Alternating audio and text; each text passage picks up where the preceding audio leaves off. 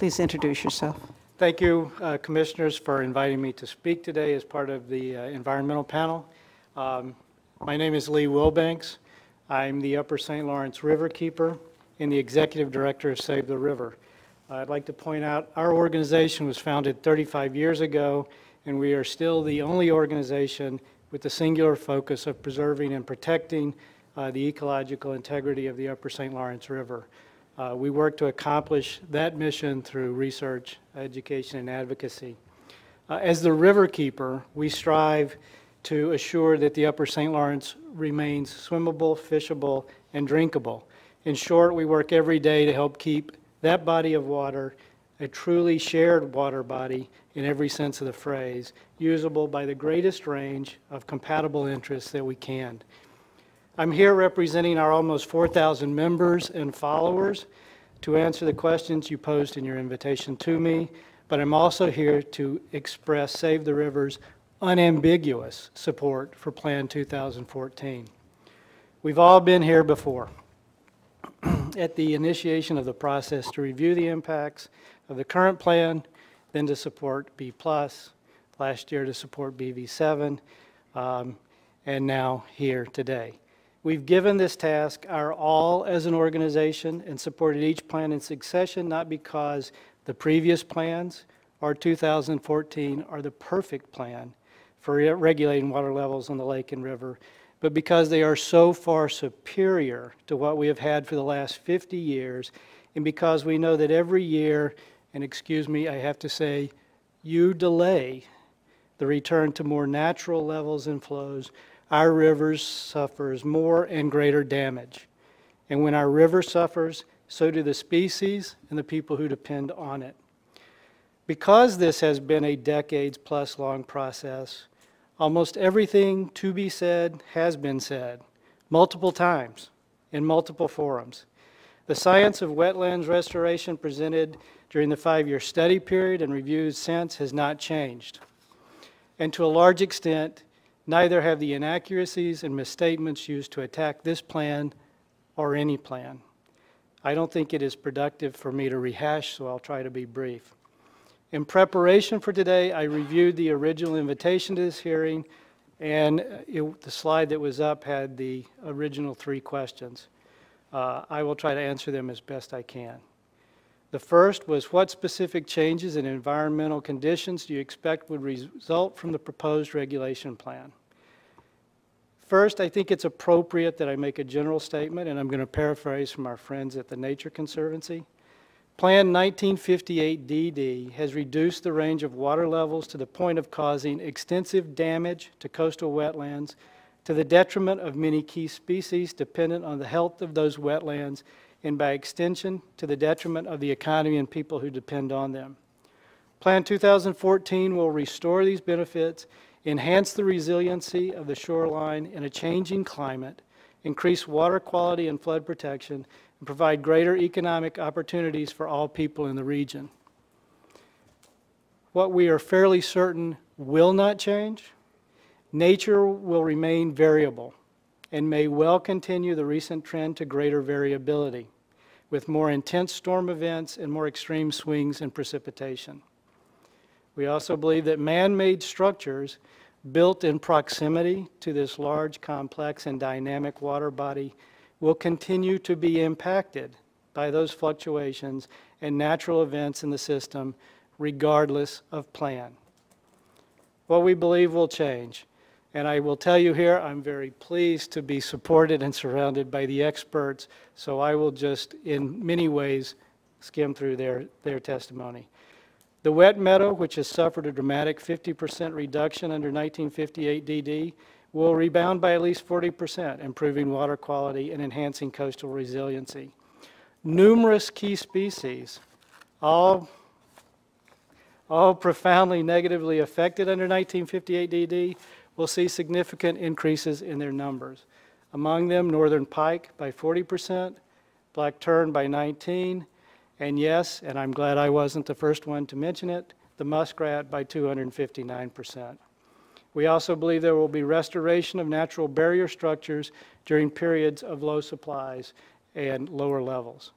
I do have to have an aside about the lowly muskrat, which has become the poster child for the foolishness of environmentalists like myself who focus on an unattractive species to the presumed exclusion of our fellow man, or in this case, our fellow man's waterfront homes. I imagine the canary in the coal mine was treated with disdain until his condition changed dramatically for the worse. Another measure, the other question you asked was, what measures, I would like to get it correct, what measures other than a new regulation plan could be pursued to restore coastal wetlands, and how effective are those measures? I believe we've all done the survey. There have been efforts throughout the basin to use mechanical means to clear cattail-choked wetlands and return at least a portion of them to wet meadow. These have proven expensive, complicated, having to be undertaken in carefully monitored times and conditions, lest they negatively impact other factors on the land. The mechanical restoration of 64,000 acres of wetlands to meadow marsh will be both expensive and time-consuming in an era of constrained financial resources. Again, TNC is conservatively, we believe on the low side, estimated the cost of restoring the estimated 34,000 acres of impacted wetlands on the U.S. side at $17.4 million. We believe that's something that Plan 2014 can accomplish for free. We did do a project last year where we took 7th graders into a wetland and they pulled for the better part of a day. We don't think that's a productive use of their time. The last question you asked was, does the proposed adaptive management strategy focus on the right monitoring priorities? Our answer to that is yes. If I have a little time left, I'll say that from my reading of the proposal set out in Plan 2014, we believe the adaptive management plan will do what 1958 never could, and that's one of the reasons text. It will take advantage of future scientific and management advances to assure that the impacts of regulation are those which have been calculated and to adjust for any possible long-term changes in the amount of water entering the system. Clearly something we have to face. I will say that we are concerned about funding and coordination, and we intend to stay vigilant and outspoken about the need to make certain that any adaptive management plan performs as expected.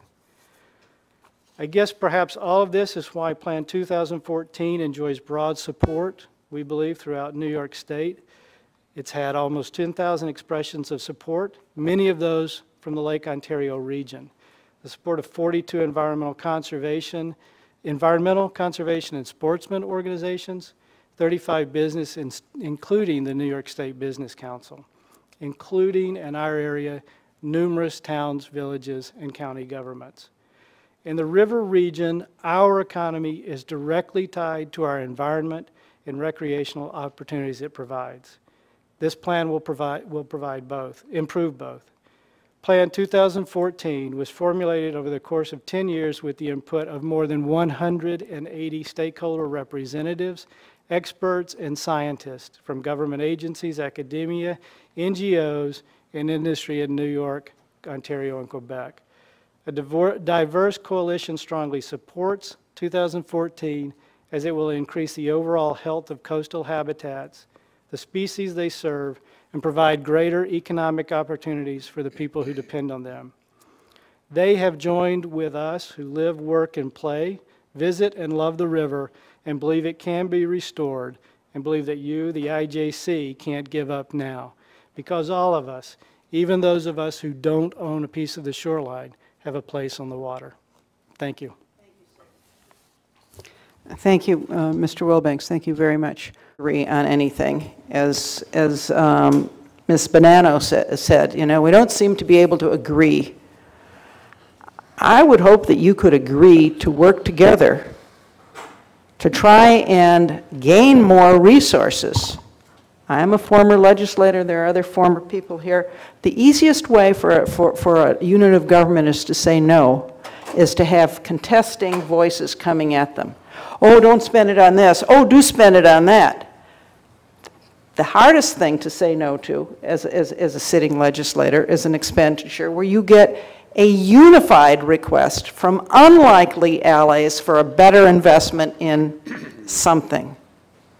So you may come at it for different reasons, because some groups are primarily concerned about environmental protection and some primarily concerned about property protection. Insofar as people can see their way clear to talk to those that they don't think they like at all, everybody's got a better chance of winning. And that's true no matter what the IJC decides. So sometimes we have to swallow it and just do it for something we believe in. Yes, sir.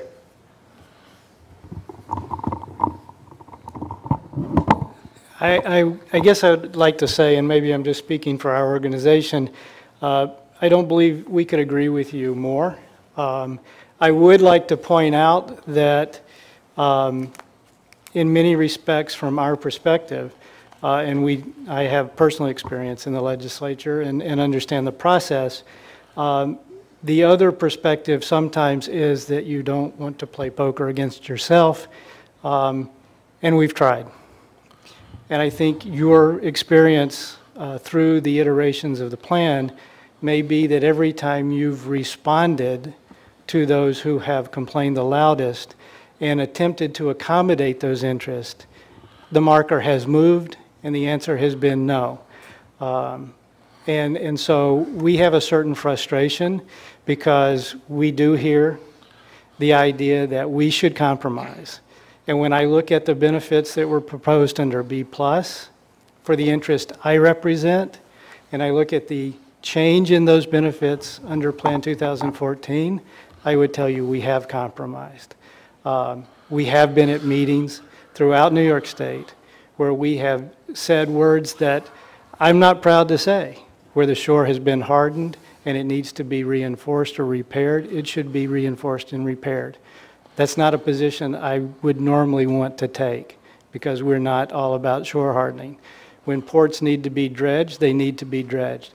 Many of the things that we are willing to work on, we believe the other side should be willing to say that's great and work with us. And so we think we've tried. We appreciate 100% what you've said. We wish the process were one where those kind of dialogues were productive and not just an exercise.